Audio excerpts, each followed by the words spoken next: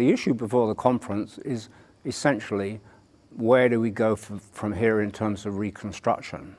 And it's right to say that, if you want to call it that, reinventing democracy has to be a key part of it.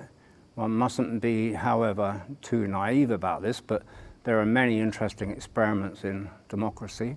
I think we should look not just at what's going on in the digital world to see those, but also what's gone on in other cultures. There's a man called John Keane who wrote a 1,000-page book on the history of democracy, and he says we've got it absolutely wrong. Democracy did not originate in Greece. Democracy originated in many cultures around the world, including Islamic ones. It will follow that we should look to a range of examples around the world, not just think, oh, this is a digital age, we must have a digital democracy. I think that's much too simplistic. And you must recognize that all forms of direct democracy are dangerous.